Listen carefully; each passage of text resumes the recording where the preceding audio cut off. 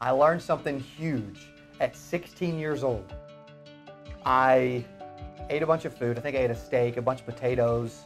I went outside running around, and I literally ended up throwing up in the driveway, in the front yard, and I had to be to work literally in about 15, 20 minutes, right up the road, a local grocery store. I worked there as a kid, and I'm like, gosh, I'm throwing up. I feel miserable. I feel horrible. I hate it. I'm puking everywhere. It's nasty. I don't want to go to work. I told that to my father, and you know what he said? The first thing he says, hey, it's your life. It's your decision. You do whatever you want. But I'm going to tell you, if you quit now, if you don't show up today, that will continue throughout your entire life. You'll quit in the future. When stuff gets hard, you'll quit.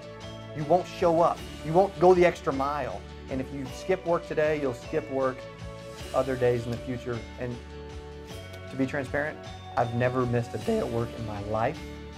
And I own a few companies, and by me showing up, I set the precedence and the example that it's not okay to miss. That when you're sick, do it anyway. When you don't feel like it, show up. When things are going crappy, when your car dies, your dog gets sick, your tire blows up, whatever, your computer gets a virus, whatever happens, do not quit and show up. And that was a huge life lesson in my life at 16 years old.